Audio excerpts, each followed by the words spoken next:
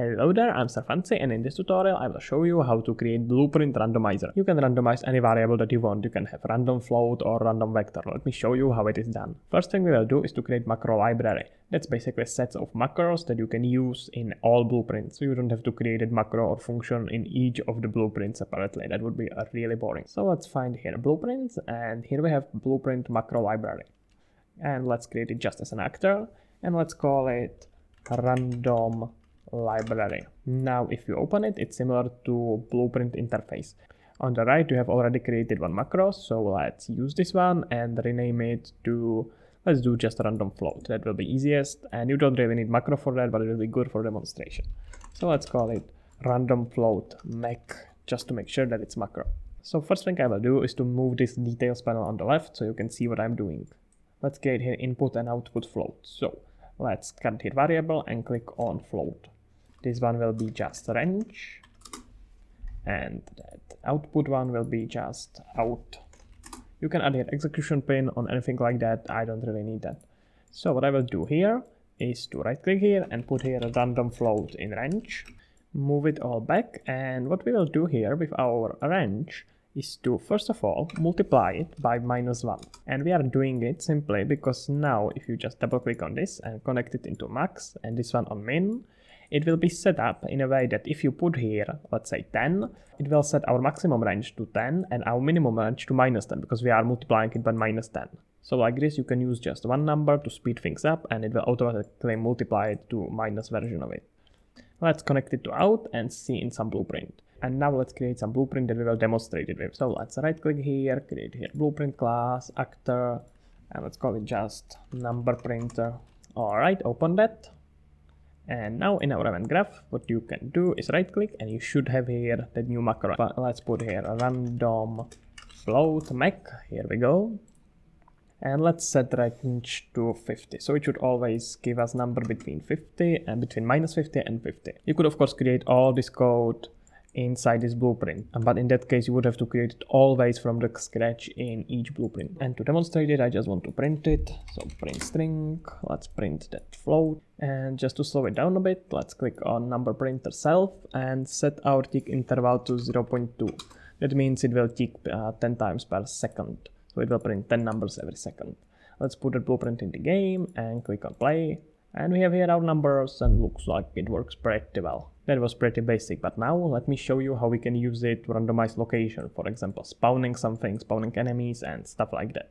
So back in the random library, we'll create here another macro, click plus, and let's call it random location mech. And what I'll do here in output, let's click here new parameter, and let's set it to vector, and input let's also use vector because we need some center where it should start, so let's use that. Call it in vector and out vector. Out vector. And let's add here one more variable in input. We will have to add here a range because we want to know in between which units it should move. Because we add and let's add and in input let's add one more in input let's add one more because we need to know in which range it should move. So let's add here a float. No, not a name. I want to add here a float. Come on. Didn't have to delete that, let's ignore that and call it range. So what I will do here is move this all from our out vector. Let's put here make vector, and from our in vector we will break that vector because we already have here presumably some vector, so we have to break it, and in this case we have to make it because we don't have any blah blah blah. That's just terminology. And now for each of these flights let's put here a plus, so float plus float, and in here let's put here random range in float. And now again, take your range and put here float multiplied by float by -1 of course. And before multiplying it, let's set it to your max. And you know what, let's rename that range. This one will be range for x, and I will have for each axis different float because it will be easier to work with. And now of course connect it to x. And now we have to do the same thing for all of these. So Ctrl C, Ctrl V. Alright, now I have here my wonderful spaghetti monster. That's literally spaghetti monster if you look at it. I will quickly explain how it works, just to be sure that everyone understands it. So what happens here is that you get some input vector, it will break it, to each individual axis, and with each of these axes it will add some number that you specified in here. So let's say that if that vector is 0, 0, zeros, I want to leave y and z on zeros, then in that case it won't change anything because it will choose a random float between 0 and 0, which is 0. But in x I will set it to 10, and in that case it will give me a random number between -10 and 10 on x-axis, and it will be teleporting in between that, which you will see in a moment actually. Let's get rid of this. Right click, put here a random location, mech, and what we will do is add here something. Let's put here a cube. How big is it? Oh, pretty big, doesn't matter. And on event kick I want to set its location, so give me cube, set world location, connect it in here, and as out vector we will use this. And let's say that I want it to move only up and down, which means that I will set z to, let's try 20, so it will work. So it will move between -20 and 20, which is 40 units. And now that I'm thinking about it, it's actually a pretty stupid way how to demonstrate it, because it would be always using that center of cube, which is teleporting, so that's stupid. Let's ignore that. And for our world location, we will use just our default cube. So it will always use this center and move between -20 and 20 from 8. And let's do actually 100. Because I think that 20 is not that much. Alright, let's put it somewhere here and see it move. And look at that. Looks pretty cool. What the fuck?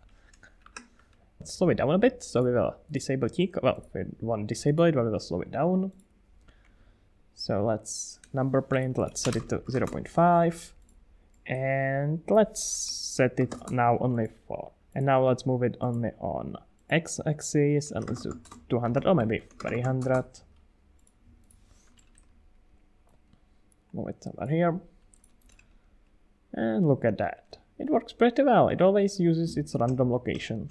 And you should be able also to stand on it and step on that like on your stepsister. Nice. Alright, that's about it. I hope that you learned something. I think that randomizers and macro libraries in general can be pretty useful in your development and speed things up, so I hope that you use them. And that's it from me. If you want project files for this, they are on my Patreon, and a huge thank you to everyone who is already supporting me on Patreon. I truly do appreciate that. And that's about it. See ya around. Sarfancy out.